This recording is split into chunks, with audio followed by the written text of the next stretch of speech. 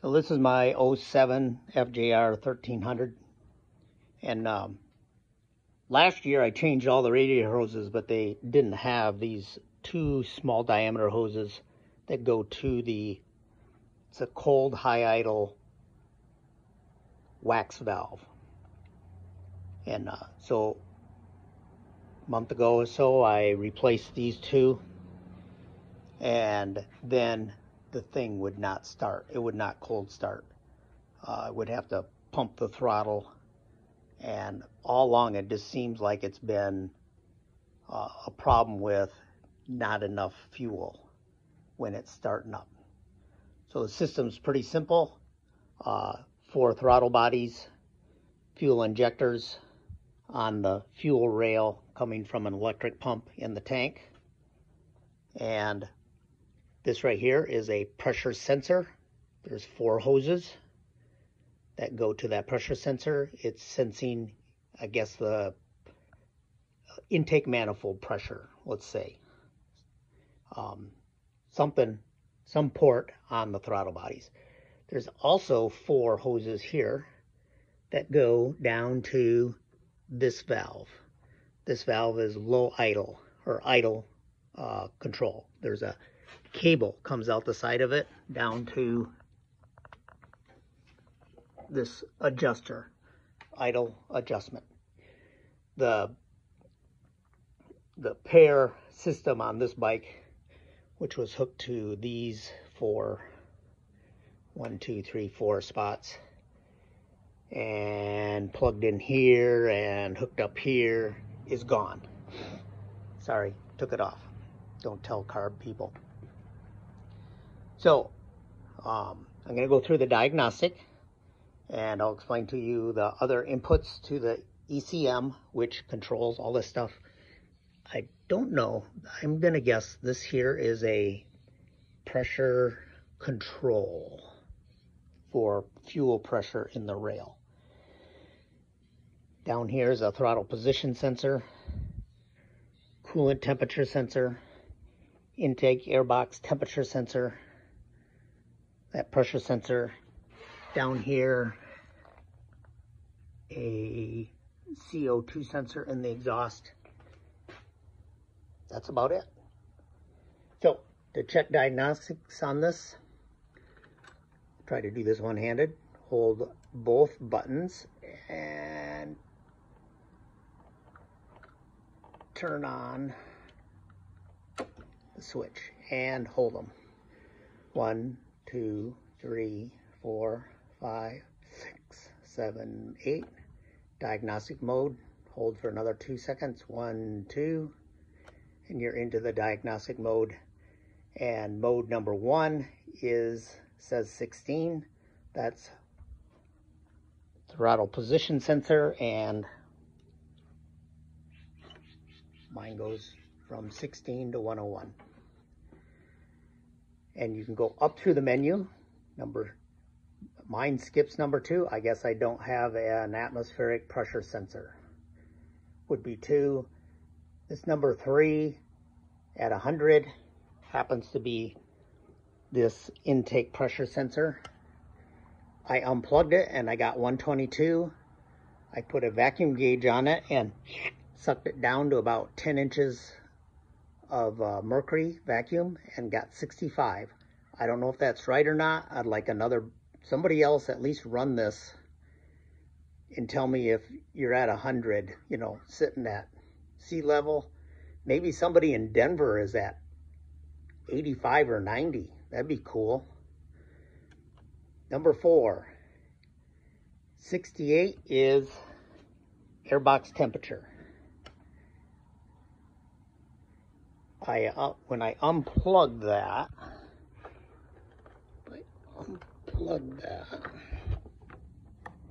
that one's easier to unplug.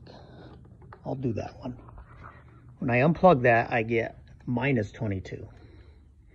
129. So I've had this fired up this morning.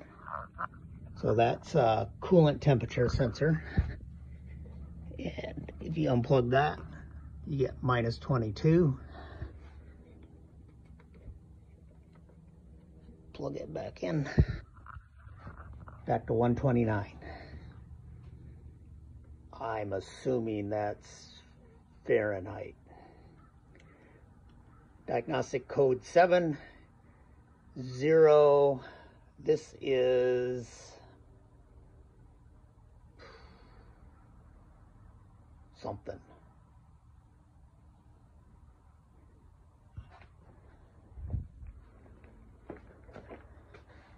Oh, 7 is vehicle speed sensor. 25 when I spin the wheel. I don't know if it goes back.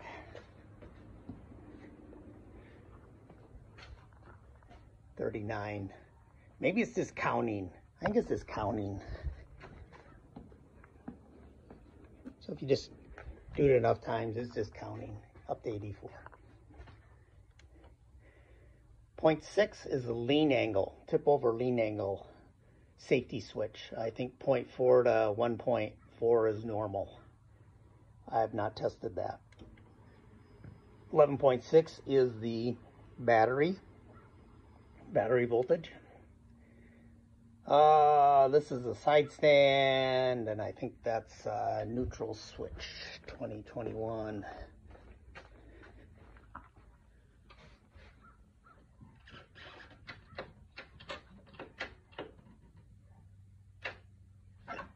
Is side stand, which I think throws an error code of 8 when we get to error codes. And 21 is neutral switch.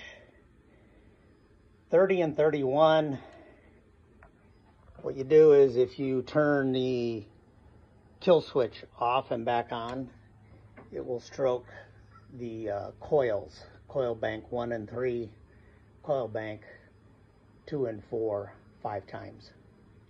I suppose, I don't know. Does it fire the spark plugs? I suppose with a voltmeter you could tell what's going on. I assume that's okay because the thing does run, just not very good. 36, 37, 38, and 39. If you turn that on and off, it strokes 1, 2, 3, and 4 injectors respectively.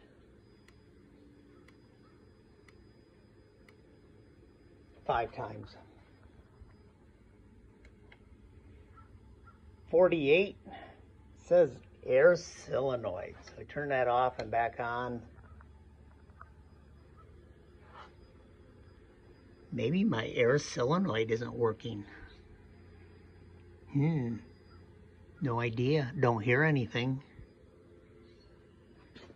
I don't see anything really plugged in. I assume, I don't know, this goes to something. That's the throttle position sensor. This goes in, plugs into the, oh, there's that thing right there. I think that's an oil pressure sensor. No, I'd have to look on, I don't know. It doesn't seem to come into the diagnostic. Maybe I'll have to check out why 48 doesn't seem to do something. 50, gas pump, on and off 5 times. 51, yeah, that's a radiator fans, on and off 5 times. 2, 3, 4, 5,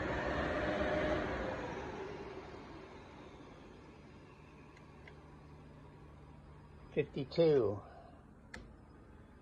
turns the headlights on and off 5 times. So on this, the little whirring you hear is the fans on my LED lights.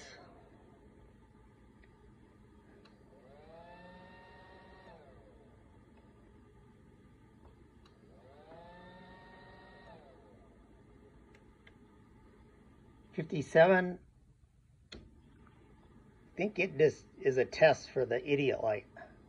My idiot light is working. 60 is error codes. Yeah, how this goes.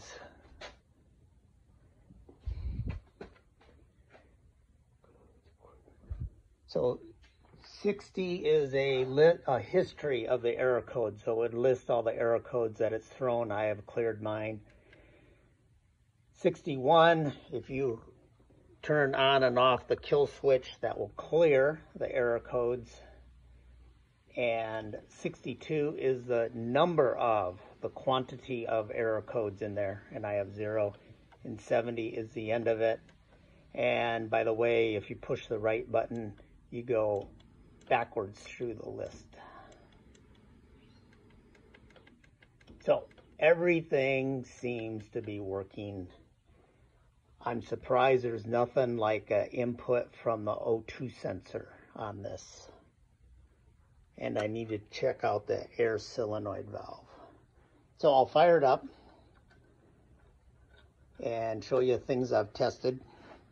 Again, other than changing out that coolant hose that goes down to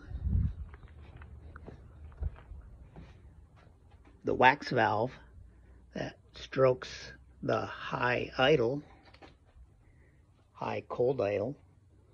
I've not really done anything to it, and I've double checked, triple checked, quadruple checked all my hoses.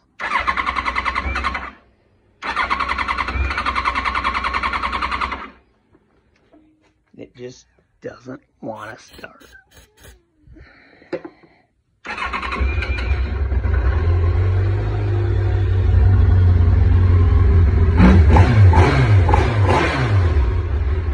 So this idle's really lousy. Even if I pull it's warmed up a little bit because I've run it some. But even at high idle, if it were cold, it's like it's running lean. I've done the test, you know, that doesn't help. This helps.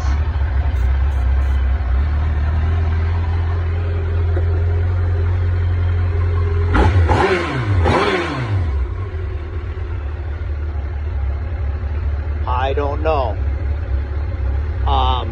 If you have any ideas on why this thing won't start and run, it's acting like it's lean. Maybe I'll just have to take the injectors, send them in, and have them tested, bench tested, make sure they're squirting right. Boy, it ran great in South Dakota and Montana. Of course, at higher altitude, you're going to run richer, right? Bike's just going to run richer unless it adjusts based on air pressure, which it should. I don't know why. It ran great for 8 days, 3,600 miles. Every morning, fired right up like it's supposed to. I get back and it's back to doing the same thing it was before. Maybe I'll just take those coolant hoses off and put the old ones back on. I don't know. Somebody tell me what their pressure.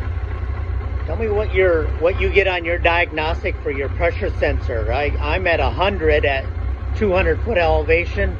Maybe if a guy in Denver's at like 85 or 90, that'd be helpful. Maybe I could swap ECMs with somebody, but I don't know anybody other than my brother in Michigan. That's a long way to go to swap out ECM, see if this thing will run right with somebody else's ECM. Even once it's up, like it's up to 3 bars, it's still not running for crap. It likes a little laughing gas. That's what it should do.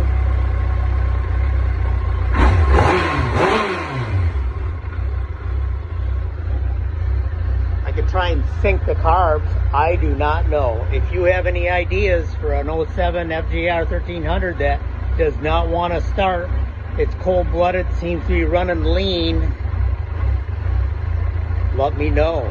Put it in the comments. Thank you much. Talk to you later.